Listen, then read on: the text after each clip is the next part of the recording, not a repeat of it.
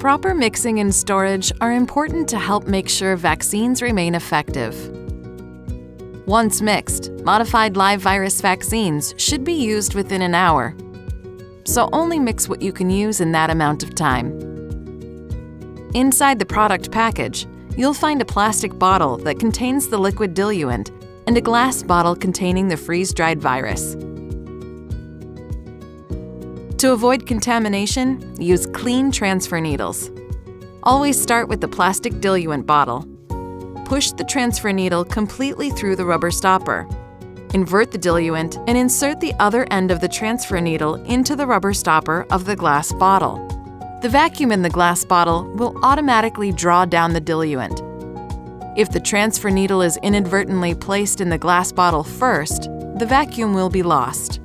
Once all the diluent is transferred to the glass bottle, remove the transfer needle and plastic bottle from the glass bottle and properly dispose of the plastic bottle. Mix the contents by gently rocking the bottle back and forth or rolling it. Avoid aggressively shaking the bottle, which can damage vaccine components.